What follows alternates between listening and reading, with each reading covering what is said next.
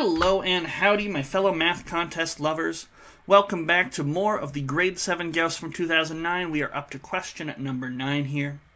In a class of 30 students, exactly 7 have been to Mexico, and exactly 11 have been to England. Of these students, 4 have been to both Mexico and England. How many students in the class have not been to Mexico or England? Okay. So, this question is going to involve a concept called inclusion and exclusion, and you often will use this property without really thinking about it. You can absolutely just deduce your way through this question, just reason things out and try and figure out sizes of things, how many people have done this, how many people have done this. And I won't lie to you, there's actually a lot more math going on here than just, question number 9 in part A on this contest. And depending on what you end up doing, whether or not you go to college or university or something else, you might see a bit more of this stuff. This is some very basic set theory that we're looking at here in this question. I'm not going to use set theory to answer this. No. I just want to give you, a little glimpse that if you like questions like this, there's more to this. And you might try and, say, look up finite math, typically is what it's called, or discrete math, or counting math, sometimes it's called. And there's some very interesting stuff going on here. But let's just answer the question, shall we? So I know 11 have been to Mexico. 7 have been to England. Or did I get the order of those wrong? I feel like I got the order of them wrong. Yeah, 7 have been to Mexico, 11 were to England.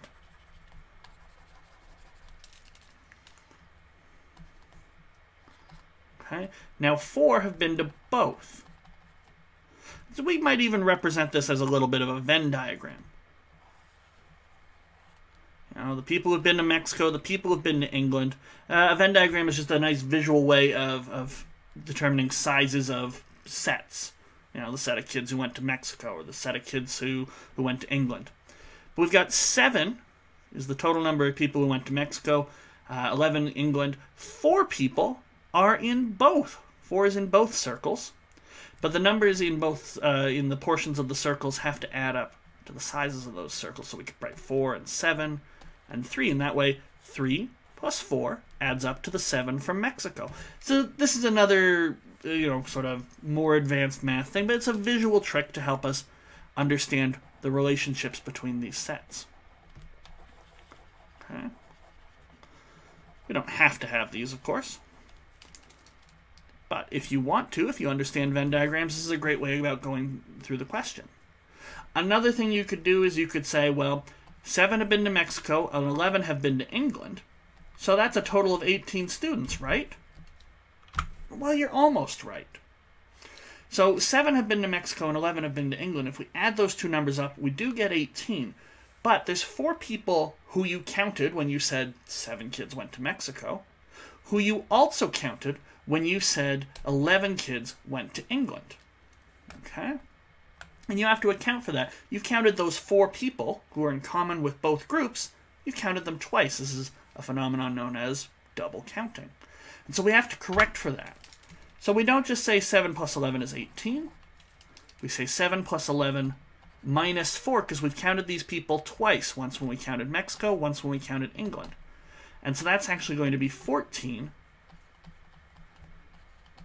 have been to either Mexico or England. Now remember, what are we being asked?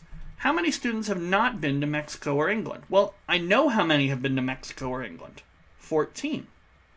And I know that there's 30 students in total.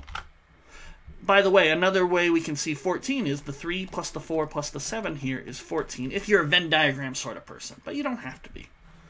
But the point is, 14 have been to Mexico or England. So the other students, the others out of the 30, so 30 minus 14 is 16, have not been to Mexico or England. And that's the number we're looking for, 16.